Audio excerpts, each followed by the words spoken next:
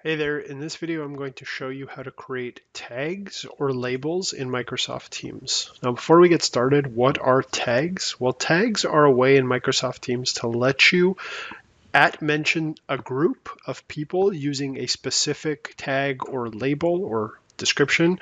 And just to clarify, when I say @mention, this is where you type the @ symbol and you're able to actually tag or mention people in some sort of post.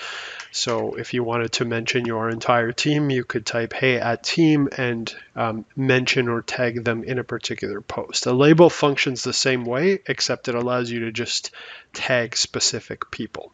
So let's go ahead and let's look at how to create a label or a tag.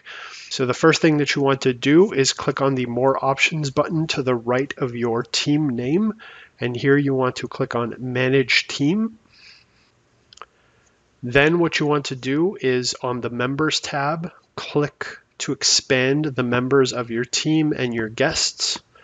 And what you want to do is come over to the tags column, and this is where you can actually create, add, or remove tags or labels. So I'm going to just click on this little label sign, and I am going to start typing this. And in this case, maybe I'm going to, this is my finance team. I'm going to tag these people as my accounts payable people.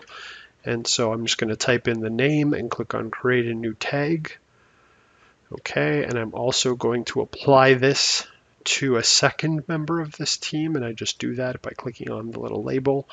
And now I can click on my accounts payable tag, and I'm going to click apply, and that's it. So to demonstrate this, I'm going to come back into the general channel of this team, and I'm going to create a new channel post, and I'm going to say hello and type the @ symbol, and I am going to start typing accounts payable, and you'll see here that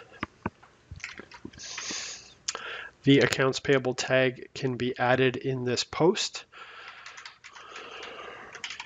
We'll just finish typing my message here. Please review this report, and there you go. So a tag is just a way for you to group together and easily mention a series of individuals who are in your team.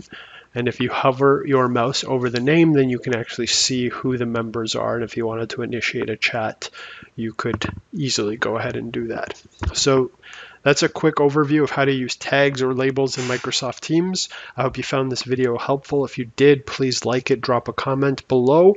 And if you want to stay up to date on the latest Microsoft Teams tutorials, please be sure to subscribe to my YouTube channel. Thank you, and talk soon.